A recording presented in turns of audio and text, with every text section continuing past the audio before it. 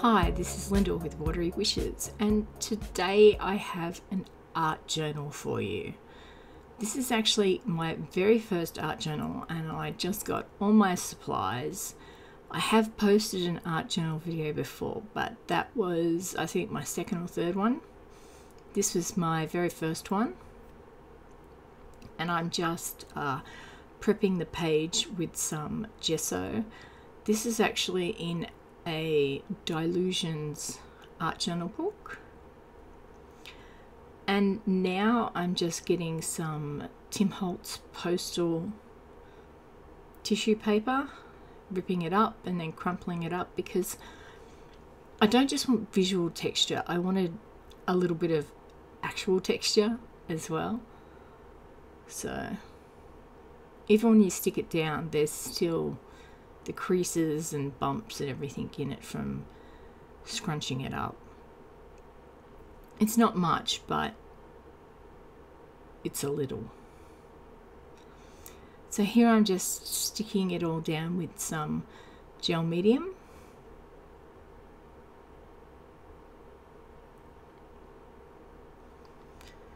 And as you can see, this is sped up an awful lot. I definitely don't work this fast. So because this was my very first art journal page, I'm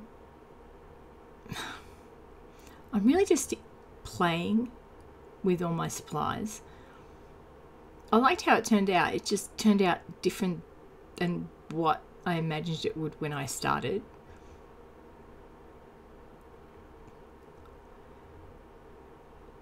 So I'm not trying to cover up every single spot of white, though I don't want to leave too bigger gaps of white. So now that's dry, I'm using a baby wipe and some crushed grape Dylusions acrylic paint, and this one's London Blue. Now be prepared, this looks really light and bright now, but it gets really grungy and dark very quickly.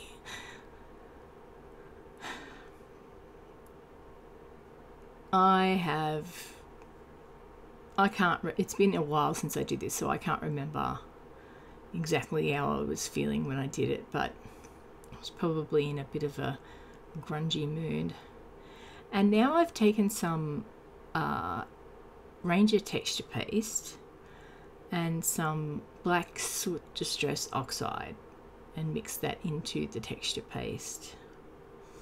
And I'm using a Tim Holtz dot fade stencil, and now I'm using some archival ink in watering can and a Finnabar stamp. I think it's called Pine Needles, but I'm not 100%.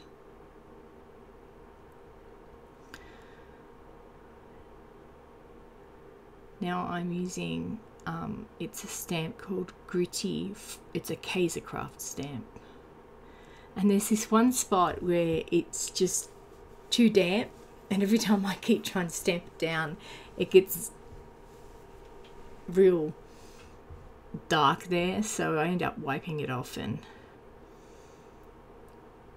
doing some other. And then I did some blueprint sketch, I think with some sort of scripty stamp. I can't remember the name of it.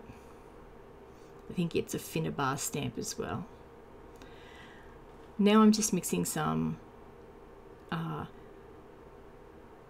the Dylusion paints, the white and the black marble, white linen and black marble together to get a grey, and I'm watering it down considerably because I'm going to have it dripping from the top of the page. And this is where the page starts to get dark. This is the beginning of it. I really enjoyed just playing with these paints and my supplies because they were all new to me. So I mean, this is the very first page in my very first art journal, so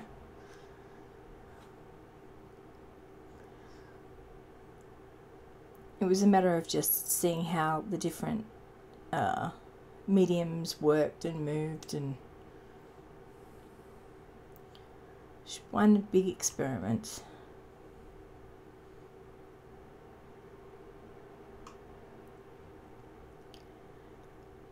In a way, it's a shame that the page got so dark because I really like the colours here. Now, this is some stamps from the Simon Says Stamp Sketch Ranunculus set. And I'm using some Pitt artist pens from Faber-Castell. They are India ink, and I'm scribbling them out on an acrylic block, using some water on them and watering them down, and using them similar to water paints, but then they're not like water paints. Once they get on the paper, they're sort of there. It's hard to explain. They definitely act more like an ink than a water paint, but if you ever do it, you'd understand. It's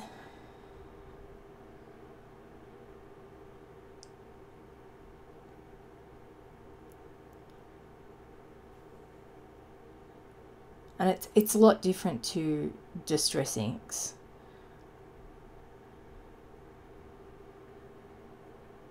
And they are archival and permanent. They dry archival and permanent. Though when they first go down, if you've got a wet finger, you've got a little bit of time to smudge them if you actually use them like a pen. So here I went over the page again with a little bit of that black marble. Then I'm going over it with the crushed grape and the London blue. And I know it looks like a hot mess right now, but that's fine. It sorts itself out eventually. Mopped a bit of the excess water up with paper towel because I'm watering the paints down as I put them down.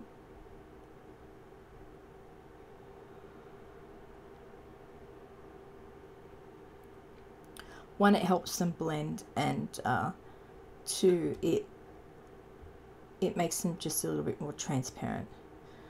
Now I'm stenciling.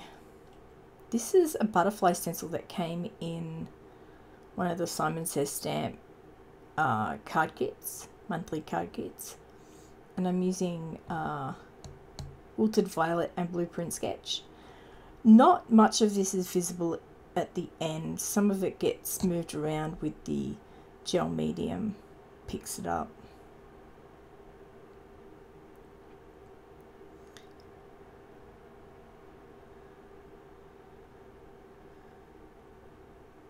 Some white splatter, and now I've fussy cut the flowers out, and I've just freehand cut some strips of cardstock for stems. And I'm just going to stick them all down.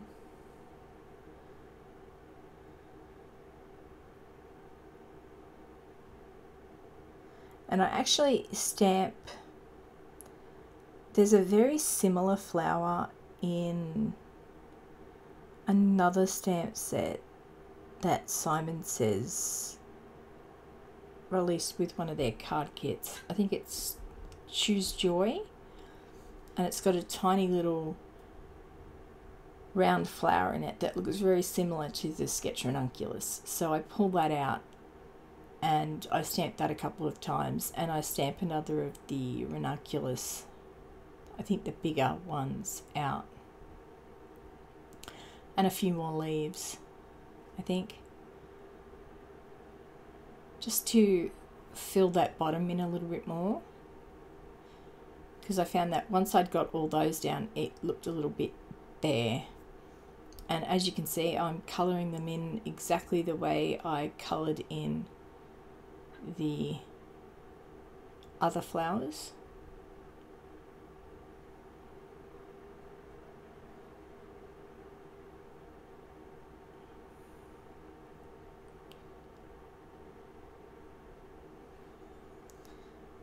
And now that the gel medium's dry, I'm just using I think it's a dark grey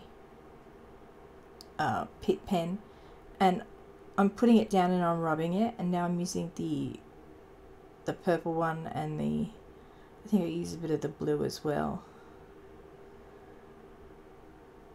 See how similar those flowers are to it's a completely different stamp set, but they went perfect.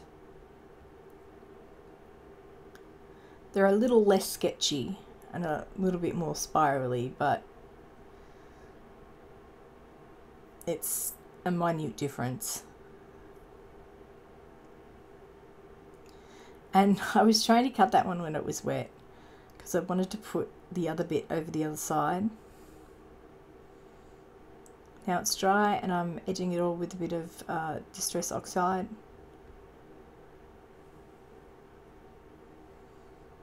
Here's where the page gets really, really dark.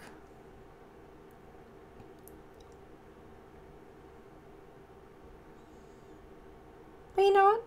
I quite like it. It turned out okay for my very first art journal page.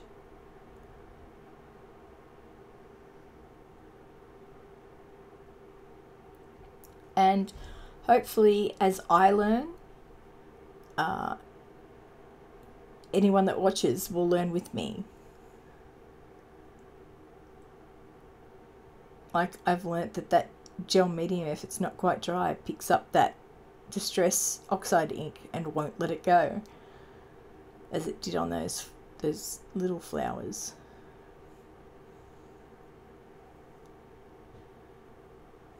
Now I'm putting a little bit more depth of colour into the flowers with the brush markers.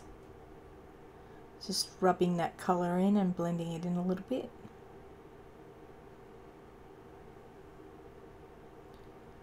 Just because they were a little bit too light against that background.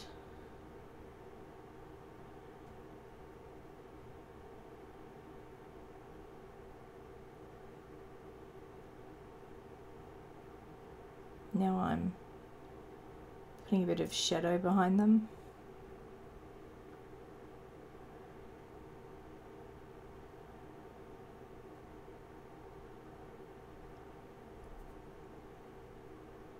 I really like these Pitt markers, but it's a bit of a learning curve. You've got to have your finger not so wet that it just moves it all away, but wet enough that you can get it moving around just enough. And I found just tapping your finger on a damp baby wipe is probably the best way to do it. A little bit more black soot. And I printed this out.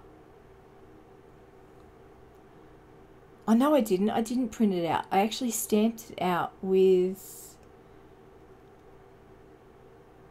I think it was the Perfectly Penned Concord and Ninth. They've got some capital letters in there. And the sentiment says, even in the darkness, beauty can be found. And I didn't show it on camera. For some reason, I didn't get the footage, but I used my white gel pen to put details, like swirly details on the flowers and on the leaves. And now I'm just doing the same thing to the sentiment as I did to the flowers.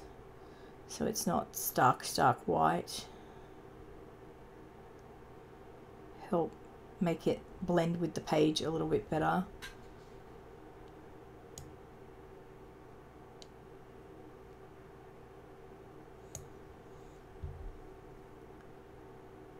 Give it a bit of shadow. And then I think I scribble some white around it, but I'm not sure.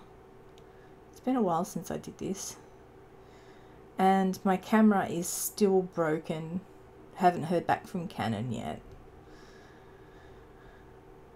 I am waiting with bated breath to get the verdict on it.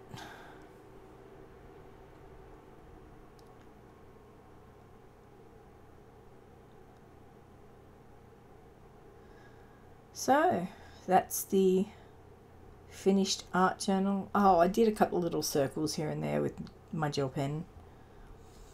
Didn't get that on camera either.